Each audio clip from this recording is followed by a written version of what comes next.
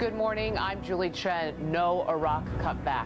President Bush will address the nation tomorrow to say there will be no troop cutbacks in Iraq until next summer. We'll have all the latest. I'm Hannah Storm. Planes grounded after 2 emergency landings. With landing gear problems, the plane's manufacturer is recommending that some of its turboprop planes be grounded. We'll have details. I'm Harry Smith. Madeleine McCann mystery. Prosecutors in Portugal will now decide if criminal charges are to be filed against the parents of the missing 4-year-old British girl. We'll have that story. And I'm Dave Price. Wilderness rescue. A 3-year-old Utah boy who wandered away from his family's campsite is found safe hours later. That and more early this Wednesday morning, September 12th, 2007. From CBS News, this is The Early Show. Live from Fifth Avenue in New York City. Good morning and welcome to The Early Show. We're going to get the latest on President Bush and troop levels in Iraq in just a moment. Also ahead, we're going to begin our series Against Their Will. This young woman made a small mistake and she ended up paying for it over and over and over as a victim of human trafficking. This is about children being bought and sold right here in the United States. And we're going to have her dramatic story coming up in our next half hour. Meanwhile, Julie's in Los Angeles. Morning, Julie. Good morning. And coming up later in the broadcast on a much lighter note, the virtual doll world. Little girls are playing dress up on their computers these days. It's fun for them, and there's nothing for their parents to clean up. But first, back to Harry in New York. All right, thanks, Julie. Let's get right to our top story then. The road ahead in Iraq. President Bush is set to announce in a televised address to the nation tomorrow night that he'll talk about troop reductions in Iraq, and we're also going to get the latest on that story right now from Chip Reed. Let's check in with him right now. Chip, good morning.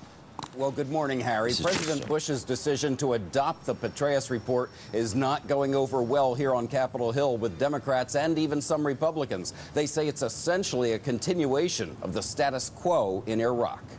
After meeting with the president, Democratic Speaker of the House Nancy Pelosi said the Petraeus plan would keep U.S. troops in Iraq for a decade. Please, it's an insult to the intelligence of the American people that is a new direction in Iraq. The plan would withdraw 30,000 U.S. troops from Iraq by next summer, but makes no promises about bringing home the rest of U.S. forces. General Petraeus got a rough reception in the Senate, where many Democrats, including 4 presidential candidates, went on the attack. This continues to be a disastrous foreign policy mistake. Even some Republicans joined the fray. Are we going to continue to invest American blood and treasure at the same rate we are doing now? For what? Petraeus, citing reams of statistics, calmly insisted the surge is working. The level of security incidents has decreased significantly since the start of the surge of offensive operations in mid-June.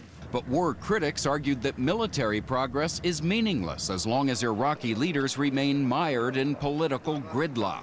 We have been begging that leadership for the last 4.5 years to get their act together, begging them to do it. Senators from both parties pleaded for guidance on when the bulk of the troops might come home. Americans want to see light at the end of the tunnel.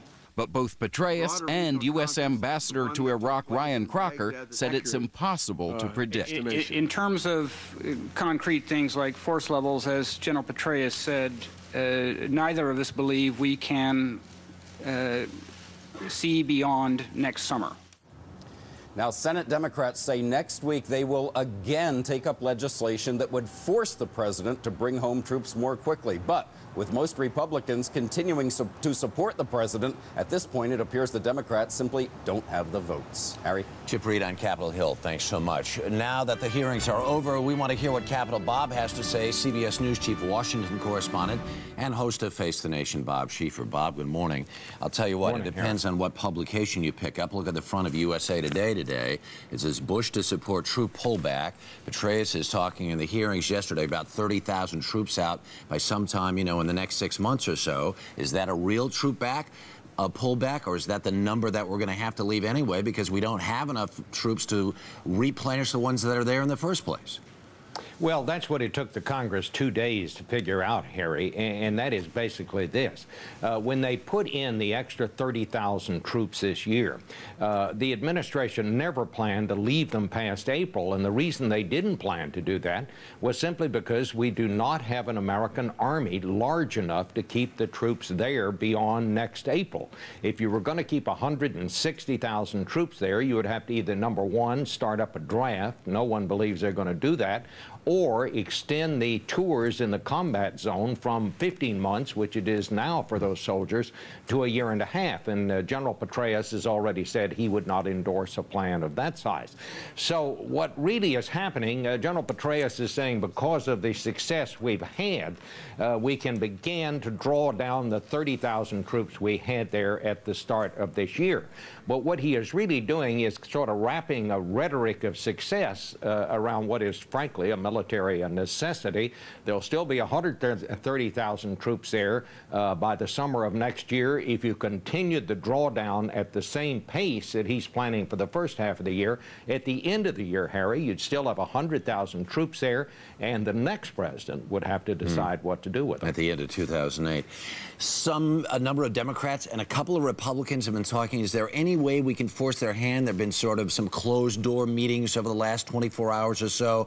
Is there any chance there could be any sort of bipartisan agreement to sort of try to force the president's hand on that, or is that a no starter? I think, Harry, the short answer to that is no. I think what happened here over the last 2 days, General Petraeus went to the Hill, and he basically gave Republicans who are still with the president on this, he gave them a reason to stay with the president. Now they can say, yes, we too want to bring these troops out of here, but General Petraeus says it would be dangerous to go faster.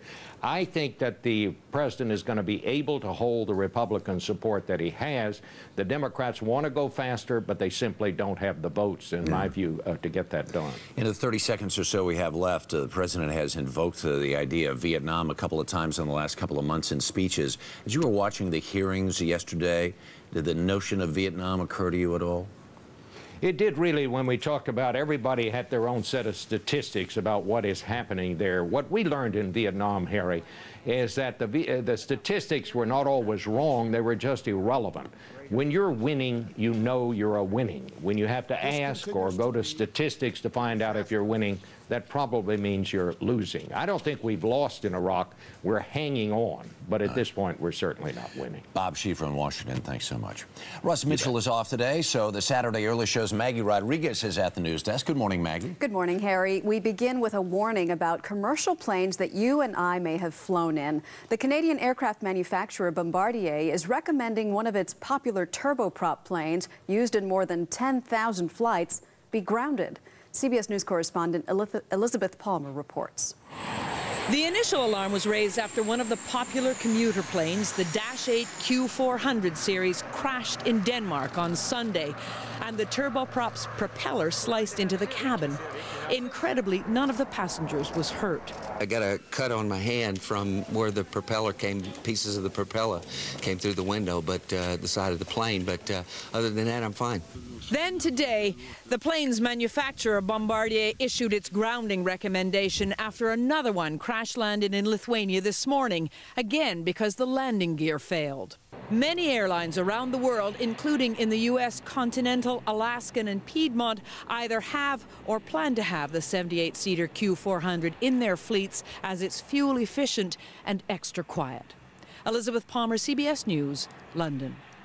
In Japan, Prime Minister Shinzo Abe is resigning. Abe's one-year-old government was tarnished by scandal and a rout at the polls. Abe and Japan's parliament have been deadlocked over extending Japan's mission to support U.S. operations in Afghanistan. As we've been reporting, authorities in Portugal may be a step closer to possibly filing charges against the parents of missing girl Madeleine McCann. CBS News correspondent Richard Roth has the latest for us from London. Good morning, Richard. Good morning, Maggie. Well, a huge part of the investigation this morning is a paper trail from a diary kept by Madeleine's mother, Kate, to the transcripts of interrogations that's moving through Portugal's legal system. Today, police files on the case of the missing girl, said to comprise more than 1,000 pages, are in the office of an investigating judge in Portugal, similar to a district attorney in the American system.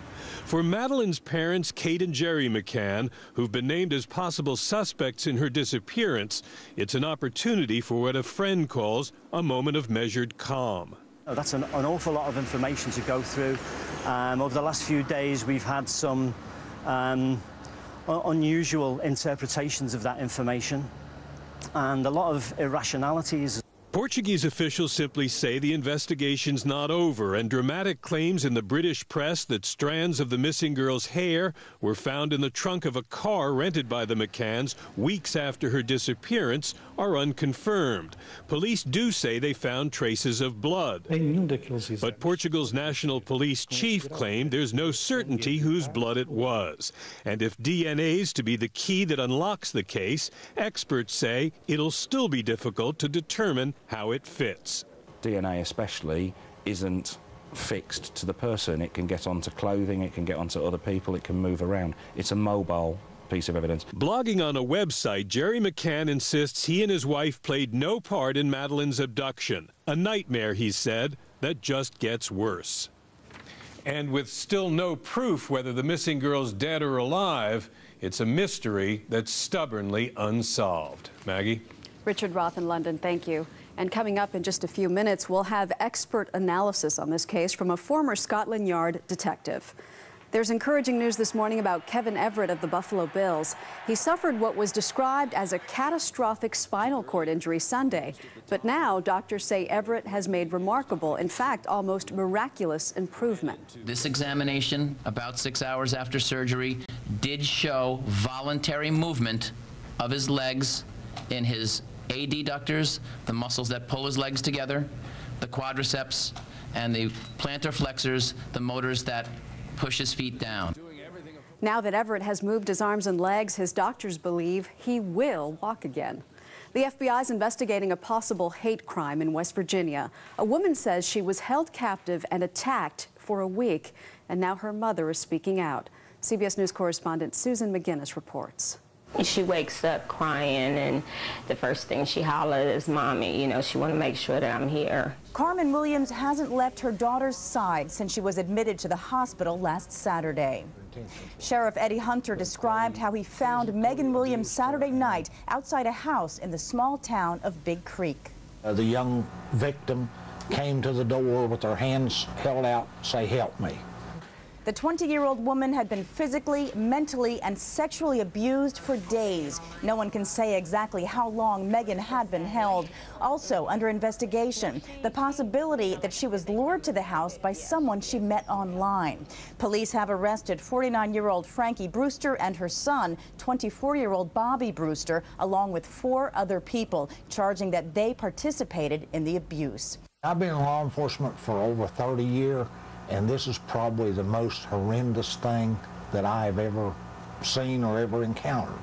I really just, don't understand how anybody could do anyone like that. News organizations don't usually release the names of victims of sexual abuse, but in this case, Megan's mother says she wants people to know the horror that was done to her daughter. Susan McGinnis, CBS News, New York. And now a tribute at Ground Zero. Twin beams of blue light representing the Twin Towers lit up the New York skyline last night in honor of the victims of 9/11. It's time for our first check of the weather. Let's go to Dave Price. Hi, Dave. And good morning to you, Maggie. Let's see what's happening all across the country. Things are calming down significantly after some T-storms rolled through Texas, but did not produce a ton of rain in those areas yesterday, anywhere from 1/4 to 1/2 inch, pushing eastward. Now, there is some development in the western waters of the Gulf, which could light up some T-storms today right along the shoreline and into the Gulf. Western Georgia didn't see a ton of rain, but you got some, and you can expect a little bit more today. And up in the Rockies, check this out. We're going to go from the 90s all the way down to the 30s by the end of the week. And in some areas, you may actually see some snow swirling around. That's right. The Northeast is going to cool down and dry out with strong winds rolling on in, and the West Coast looks terrific. Still high heat in places like Portland and Seattle. That's a quick look at the national map. Here's an early look at what's going on in your area.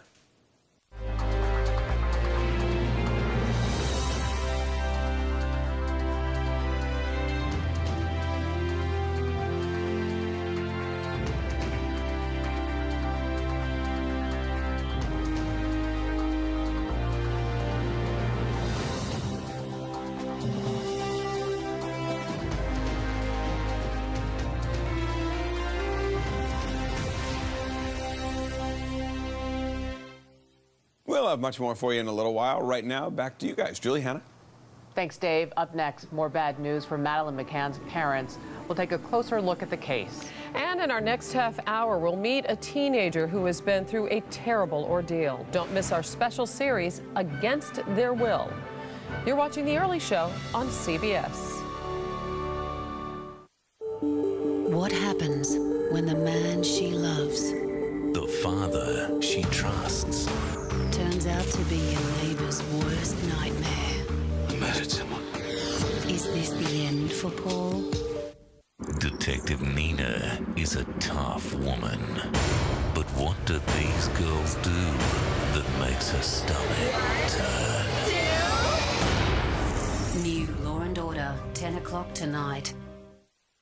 Warning, what you're about to see will get you in the best shape of your life. If you're tired of starving yourself, doing hundreds of ab exercises and spending money on expensive gimmicks and still not seeing results, then get ready for a breakthrough. Introducing the Ab King Pro, designed to give you flat, sexy, rock-hard abs. Look, ordinary machines only give you a 90-degree range of motion, but the Ab King Pro's secret is in its amazing 200-degree range of motion that targets your upper, lower, middle abs and obliques. You'll firm and flatten your stomach in days, not months.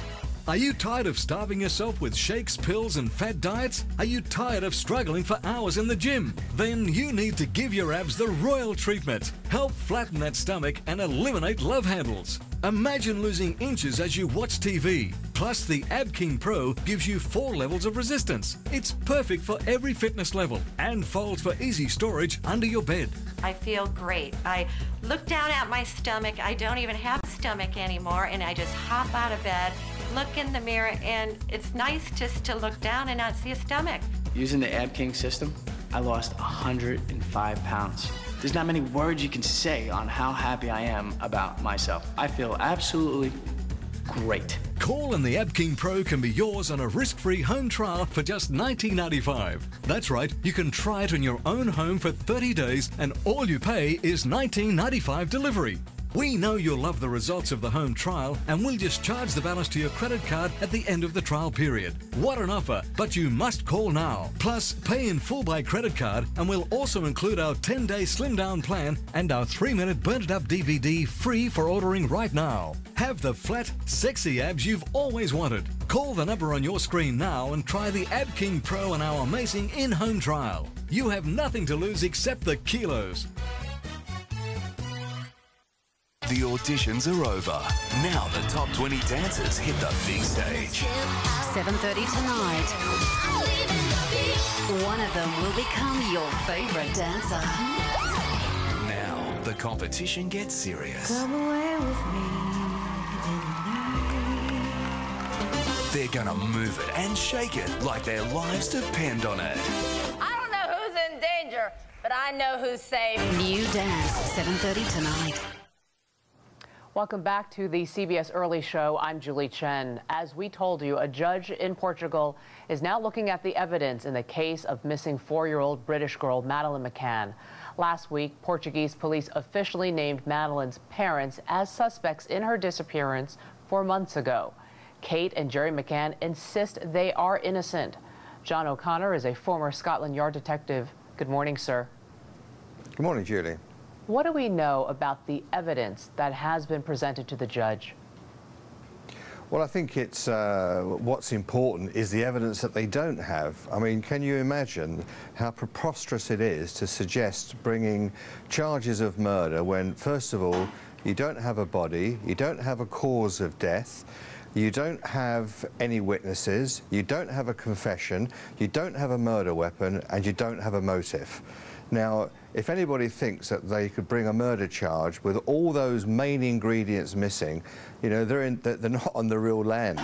I think all they've got is some arguable forensic evidence, and we certainly know from the criticisms that have been made about how the first crime scenes weren't properly controlled, they weren't sealed, and the lack of professional activity by the Portuguese investigators has really left them grasping at straws. What they have is this arguable evidence which in itself doesn't mean a thing. You have to have that as supportive evidence. You can't build a case on trace elements.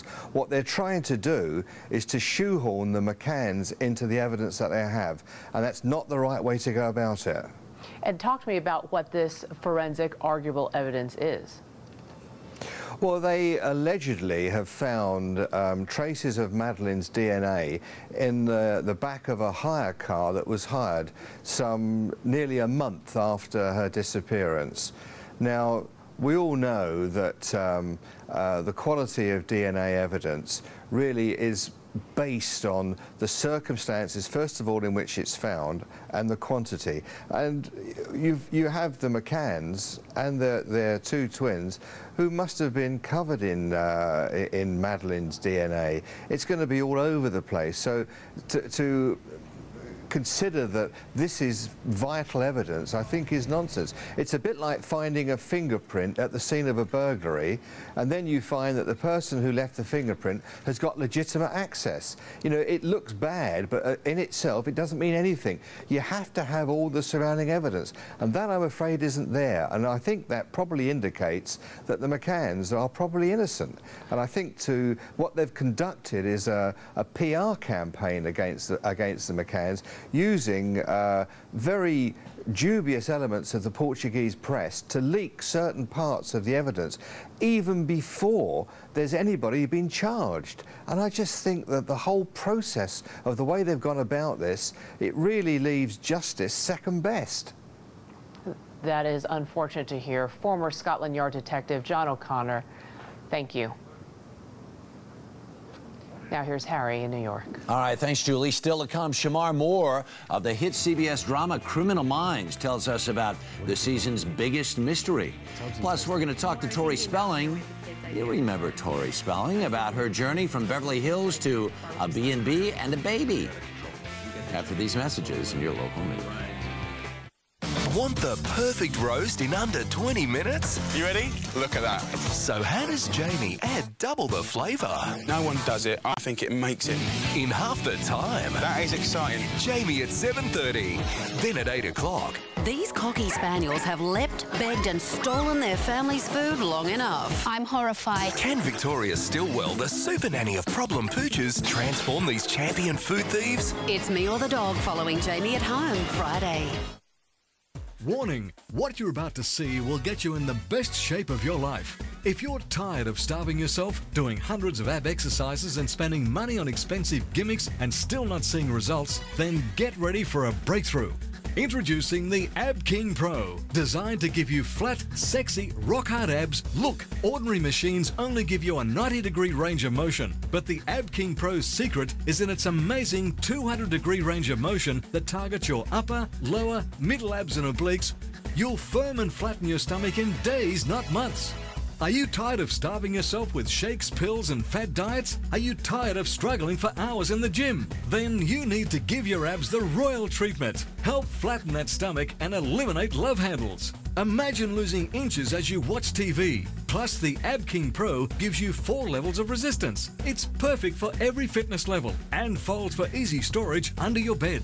I feel great. I look down at my stomach. I don't even have a stomach anymore, and I just hop out of bed, look in the mirror, and it's nice just to look down and not see a stomach. Using the Ab King system, I lost 105 pounds. There's not many words you can say on how happy I am about myself. I feel absolutely great. Call and the Ab King Pro can be yours on a risk-free home trial for just $19.95. That's right, you can try it in your own home for 30 days and all you pay is $19.95 delivery. We know you'll love the results of the home trial and we'll just charge the balance to your credit card at the end of the trial period. What an offer, but you must call now. Plus, pay in full by credit card and we'll also include our 10-day slim down plan and our 3-minute Burn It Up DVD free for ordering right now. Have the flat, sexy abs you've always wanted. Call the number on your screen now and try the Ab King Pro on our amazing in-home trial. You have nothing to lose except the kilos. In the cheekiest movie premiere this year. Bad boy Jude Law. All the boys want to be him. All the girls want to be with him. Anybody in the mood for a little Alfie straight up? 10's big premiere movie, Friday.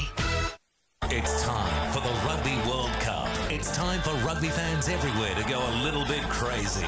Get behind the scenes for an irreverent look at all the news and dramas of the world in union. 10:30 Friday on 10.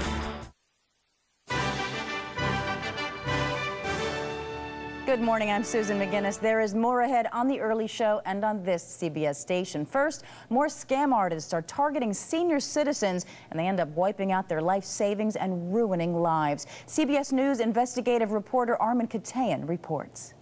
What about some more leads? I need some more leads.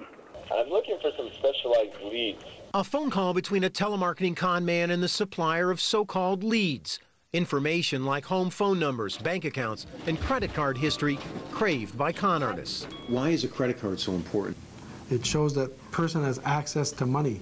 Sergeant Yves LeBlanc of the Royal Canadian Mounted Police is in the business of tracking down those who traffic in leads, often pulled from phony prize or sweepstakes entries used to gather the names of the gullible. As soon as they're putting their signature on that form and sending it back, they now go on a sucker list. A sucker list. A sucker list. That's what it's called. Yeah. Lists with revealing names like these, oldies but goodies for compulsive gamblers over 55 years old, and suffering seniors, those with debilitating diseases. Pure gold in the hands of this Montreal con man who asked we call him Zach. They're guaranteed hits. So I'm looking at phone numbers, I'm looking at names, I'm looking at dates of birth, I'm looking at banks. There's 12 names on this page. How many could you close? Probably all 12. With some scam or another? Definitely. Today in cities like Montreal, leads are the way into a $40 billion a year global criminal enterprise centered in Canada. Home to hundreds of boiler rooms, preying on hundreds of thousands of seniors in the United States. I was scammed with this Canadian outfit pretty strong. 85-year-old Alonzo Fox was on dozens of sucker lists, having entered phony sweepstakes for years. He ended up being conned out of $40,000. I have had as many as 47 requests for sweepstake entries in one day. Authorities say names found on sucker lists in busted telemarketing boiler rooms in Montreal were traced to forms sent out by Rick Panis, the owner of this printing business in Rock Hill, South Carolina. In 2005, Panis was barred from doing business in Iowa for bogus prize mailings and is currently under investigation in North Carolina for sources say his role in selling leads to con artists. When we went to Panis's business, we got this reception. Excuse me, sir, I'm looking for Rick Panis. Yeah, is he here? Well, what outrages me the most, I guess, personally, would be the fact that they are targeting people that are susceptible. Well, there's a very convenient marketplace to get your start right here online. Postal Inspector Tim Mahoney tracks down lead suppliers in the U.S., priming the pump for boiler rooms in Canada. It's fairly obvious in a lot of cases that they know how the leads are going to be used.